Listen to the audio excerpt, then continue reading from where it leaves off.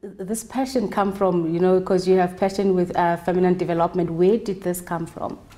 I think it probably started as a child. I had a, if I say difficult childhood, my sister and I grew up in the same bedroom.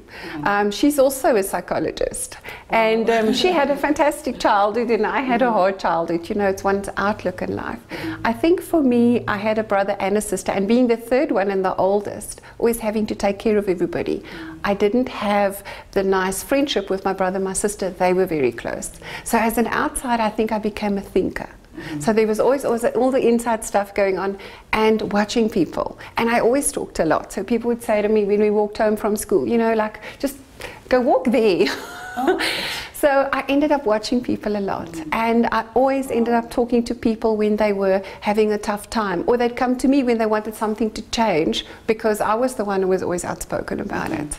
Probably from there.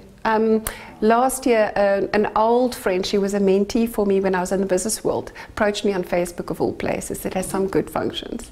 And she said to me, Adele, I want to tell you, if you never asked me that one question, I never would have been able to be in this managerial position. And she's the head of what she's doing at the moment for a very big company. And I said to her, what on earth did I ask you? And you didn't even remember at all. No, no. I think it's just always been there, you know, passion for people, wanting to help people, and for having a tough time myself. Wow. But you know what they say, we end up teaching what we want to know.